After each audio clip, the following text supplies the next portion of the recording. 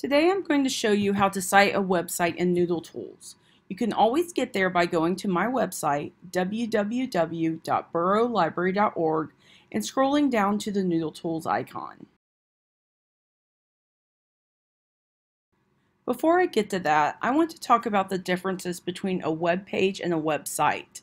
The web page is where you find information, and a website is the home page. I always like to think about it like a book. A web page is like a page in a book, and a website is like a whole book. I am going to use this web page from history.com. I noticed that this website has a citation done for it already. Do not use it. It is almost always wrong. I want to also make sure the show title tag is active to help us cite it. It is an extension for Google Chrome, and mine is in the bottom right hand corner. You can add it to yours if you need to.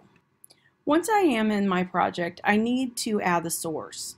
I need to go to the top left-hand corner and click on New Source, which is highlighted in green.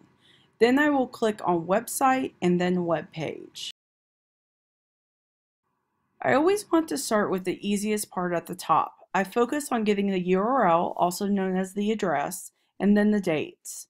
Date of access is today's date, and date of publication is the copyright date, usually at the bottom of the page.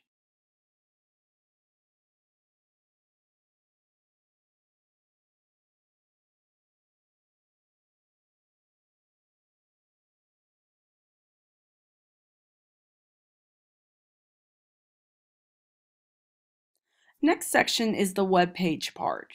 We want to find an author. This is usually at the top or the bottom of the screen. I can't seem to find it, so I will leave this part blank.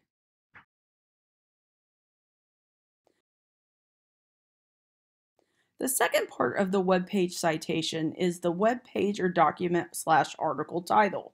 This is where we will use the show title tag. I will double click on it to select it and then copy it. I will then paste it into the box on the Noodle Tool screen. Now we will go to the next section. I will now look at the website section. We will need to go to the home page. I can click on the H icon on this to go back to www.history.com. I will use the show title tag to get the title of the website and paste it into Noodle Tools. Finally, we need to get the publisher of the website. This is usually at the bottom of the page. When I scroll down, I find that the publisher is right after the copyright symbol and is A&E Television Networks. I paste that into Noodle Tools. I have filled in all the information that I can find, so I can now hit save at the top of the screen. This will now take me to my sources page and is saved.